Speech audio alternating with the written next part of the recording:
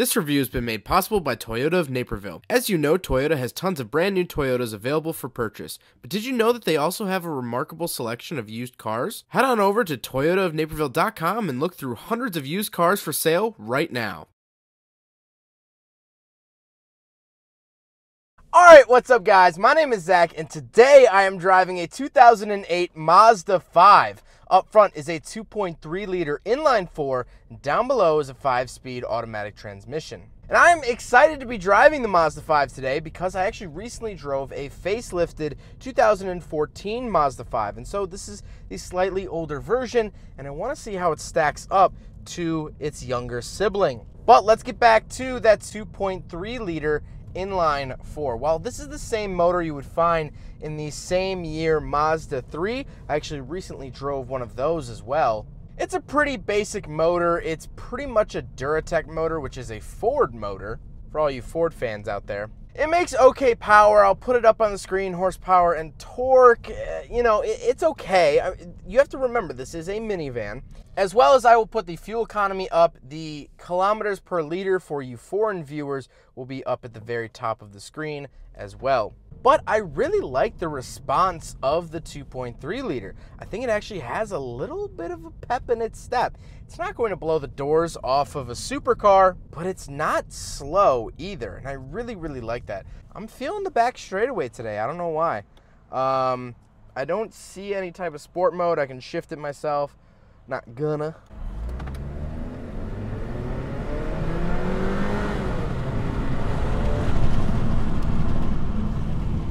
It's not fast, but it's quick and it feels very agile. As I come into these corners here, I'll sort of get a little aggressive here coming on in. It doesn't understeer as bad as you think it would. And that only noise was my tripod falling over for my camera. It wasn't the actual car. But like, we'll get into the twisties here. Like, it's actually handling really, really well for a minivan.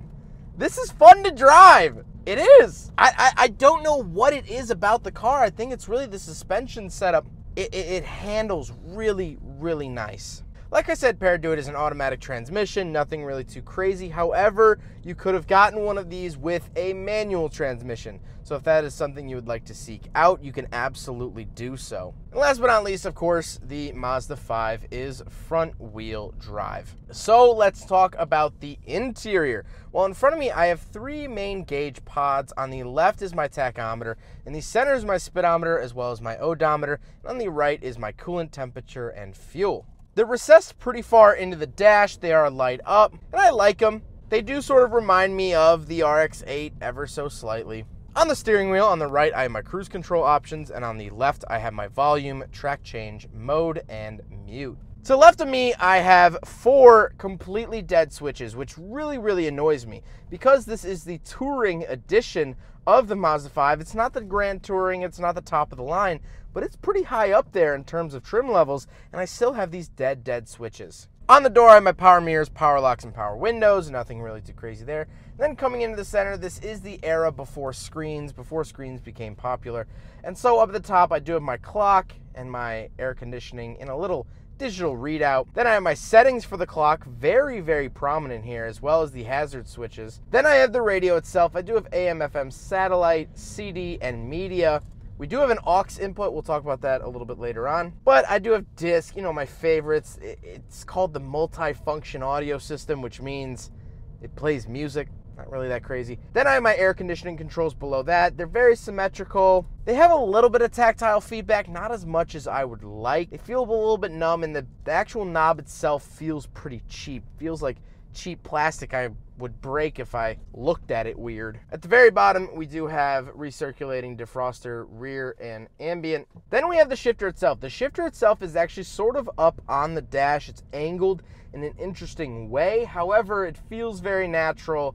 It is what it is. It looks good. The plastic hasn't really held up too great over the last 12 years. But then again, you know, I have a 2019 Mazda 3 and I'm already starting to get a couple scratches in my plastics. So maybe it's just a Mazda plastic thing. Then I have a very awkward sized cubbyhole. I don't think you could really put anything in there. Then I have my aux in and my 12 volt outlet. Like I said, we would talk about it later. This is where you actually aux in, and I really, really like that, because then you can keep your phone in the cup holder. You don't have to have an 8-foot aux cord in order to reach the spot. Very convenient there. Speaking of the cup holders, I do have 2 cup holders down below. Then a little storage bin that has no lid, so you're not going to be concealing anything in this bad boy. Then a physical parking brake. And the seats are cloth. They're pretty comfortable. They're not the most comfortable in the world. They're not, massaging, but they're nice. However, they are not power. Something in the touring model I wish I would have gotten was power seats. But speaking of seats, of course, this is a minivan, so let's do some backseat reviews. All right, so we're in the back of the 2008 Mazda 5, and already the second row is pretty cramped. I'm sitting up pretty straight. Let me see if I have adjustments. Oh yeah, I could switch it to that. A little bit more comfortable. The seats are a little bit hard. Leg room isn't great. But as you can see down here, this seat actually does fold down. I have my own air conditioning options down here. It says up above cool air, low, high, or off. That's really it. Power windows, but not power doors. So these are manual sliding doors. It is what it is. Now, I'll do the third row. All right, so I'm smushed in the third row here. It's not good. I can't even fit both my legs behind the seats. These are really for children. Children. If you have young kids, this will be fine. This will be great.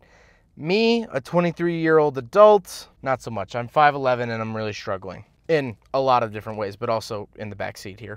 And just for reference, the later generation of the Mazda 5, the 2014, the back seats were not any better. Just a heads up, if you were like, oh, I'll just get the newer one, it's the same story. So save yourself some time. But go check out that video as well. I'll leave it at the end of the video. Of the later generation Mazda 5, there are some big differences.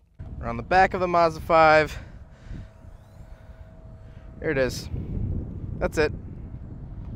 Oh, I do get a power outlet. That is nice. Now we gotta talk about the look. This is right before Mazda's smiley generation of vehicles. And so I actually sort of like the look of this Mazda 5 a little bit better than the second gen. And you could see a very, very clear sort of transition from the MPV to the Mazda 5. This is the first generation of the Mazda 5, which used to be called the Mazda MPV. And so I'll show an older generation Mazda MPV, this, and then the later Mazda 5. You can see sort of a natural progression. And I like that in a car. I like knowing the generations sort of moved into one another. I don't like these drastic changes. But overall, I really, really enjoy driving this Mazda 5. I don't know what it is. I think it's really the suspension. I'm really chucking it into these corners, and it's holding up. Does it make great power? No. But it's fun. I'm having fun. This is fun. And honestly, for a people mover, it doesn't get more fun than this. It really doesn't. I'm going on record as saying the Mazda 5 is the most fun minivan you can buy. That's it. I have yet to drive a more fun minivan. If you guys know of a more fun minivan, please leave it in the comment section down below. Be interested to hear your thoughts on that. But I hope you guys enjoyed the video. Huge thank you to Toyota of Naperville for letting me take out their Mazda 5. I've now driven both Mazda 5s from Toyota. They are on the lot right now. You can go pick them up. As well as browse Toyota's website is up on the screen, as well as linked in the description below. They have hundreds of used cars all the time, all makes, models, colors, engines, transmissions. They have a couple manual cars, but definitely go check them out. They are absolutely awesome. But I hope you guys enjoyed the video. Don't forget to rate the video, comment on the video, and subscribe if you really like to. Take care, guys.